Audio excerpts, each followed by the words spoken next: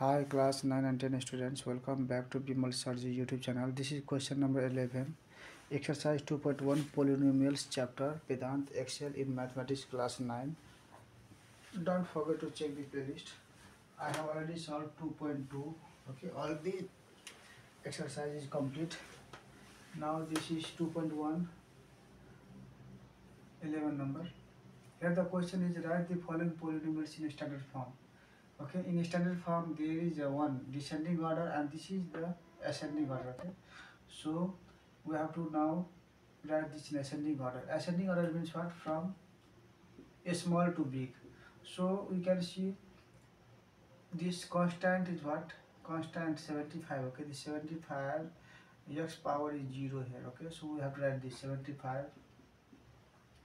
After that this x power is 0 and after this x power is 1, so plus 9 x, and after 1 the power is 2, so 7 plus 7 x square, and this is 2 power and this power is 3, so right here plus 8x cube.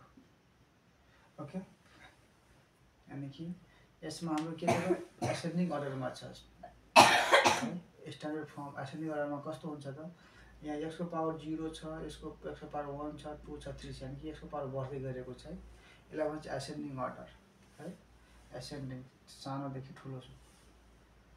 डिसेन्डिङमा यसलाई उल्टो गर्दिनुस्, यसलाई यता यसलाई first second third फोर्थमा है, यसलाई भन्छ descending order.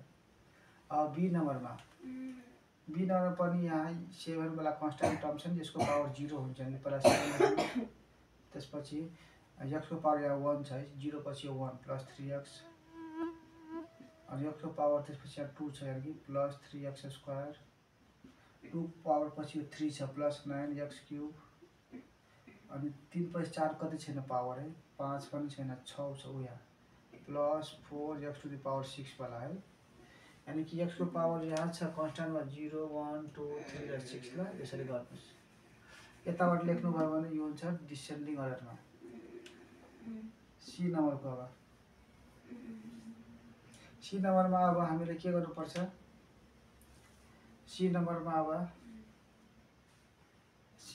हेर्नुस् त, यहाँ कन्स्ट्यान्ट टर्म हाम्रो यहाँ छैन, यानी कि x को पावर यहाँ 1 छ, त हामीले सबभन्दा पहिला यो लेख्नुपर्छ है, प्लस 6x, अनि 1 को पावर पछि 2 को x को पावर 2 छ, यानी कि 25 है, प्लस 25x स्क्वायर, अनि 2 पावर पछि 3 पावर छ, यानी कि यो 0.75x क्यूब छ है, 3 + 4 कति पनि छैन पावर 5 छ, यानी कि 5 प्लस 9x को पावर 5 है।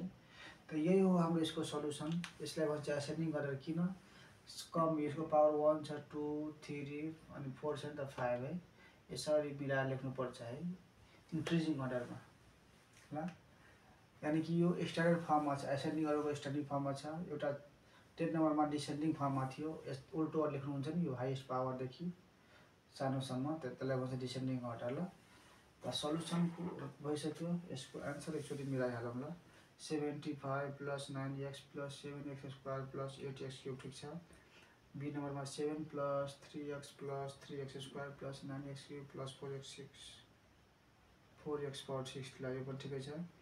6x plus 25x square plus 0.75x cube plus 9x cube ल, यो पनि ठिकै छ ल। त यही हो हाम्रो सल्युसन। अब त्यसपछि 12 नम्बर बाँकी छ, 12 नम्बर है सकेपछि यो पोलिनोमियल च्याप्टरको पुरै सकिन्छ है, एउटा बाँकी छ 12 नम्बर, राति धेरै भइसकेको छ ल, भोलि म यसलाई 12 लाई गर्छु ल, आराम गर्नुपर्छ यसले। Okay, C you in the next videos. Radhe Radhe, Jay Shri Krishna, bomb bomb बोले, हर महादेव, ओम नमः शिवाय।